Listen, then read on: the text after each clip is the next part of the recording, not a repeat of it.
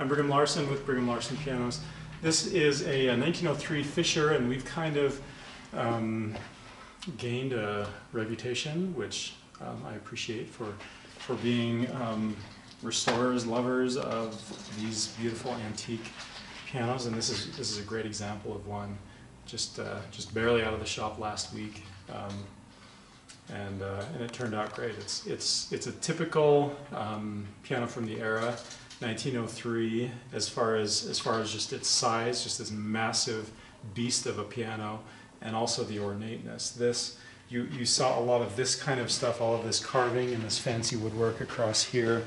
You saw a lot of that kind of stuff go away about World War I era, which would have been 10, 12, 14, 15 years after this piano was manufactured. So from like the late 1890s to about 1910, you see a lot of this kind of thing, just like really beautiful and ornate, where people really the manufacturers threw their all into this kind of thing. So we've completely restored it. Of course, we've refinished it, so cosmetically it's as close to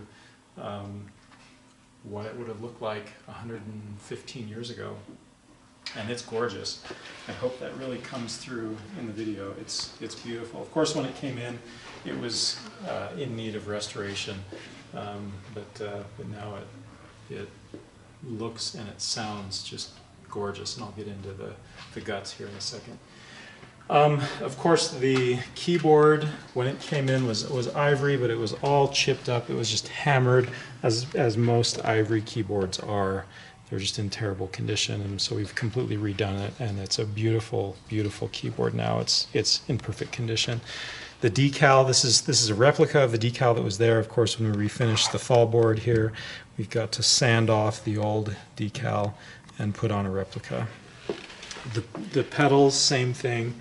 They're not actually original pedals. I do like to use original pedals as much as possible, but unfortunately on this piano, these pedals were too far gone. I think one of them was actually broken in half, so we put on pedals that would have been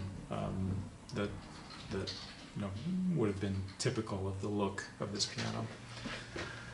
Okay, I actually put my son on this piano for the most part. There were a lot of people that had a hand in this piano, from the refinisher to the key guy, the guy that did all the prep work and the cleaning. My son did a lot of the work on this, so he did a really, really nice job. So let's have a look in here. So what you can see in here, you've got brand new hammers, brand new dampers, new shanks. Shanks are what connect the hammers to the hammer butt. All of the hammer butts have been rebushed, so they're nice and solid, no wobbly hammers at all. And of course, it's been fully regulated. And just a big, nice, rich, full, beautiful sound, which you just don't get that sound out of pianos that are manufactured today. You get a different sound. You get a very nice, pleasing sound out of a lot of brand new manufactured pianos, but not that sound. Before I actually maybe play a song, I'll show you the pedals. It's called the trap work.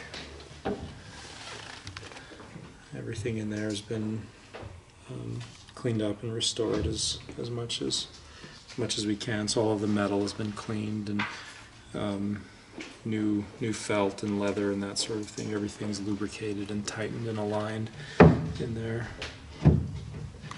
It's functioning perfectly.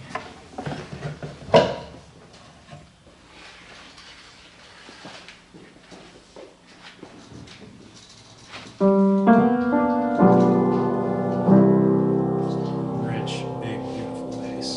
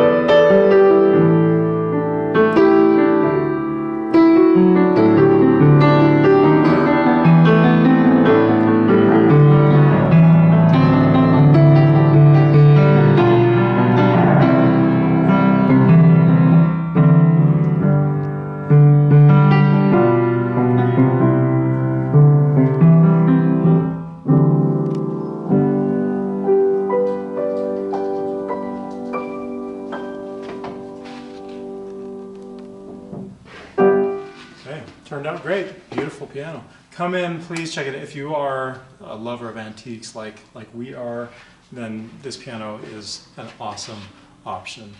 1497 South State Street is the address here. Thanks for watching.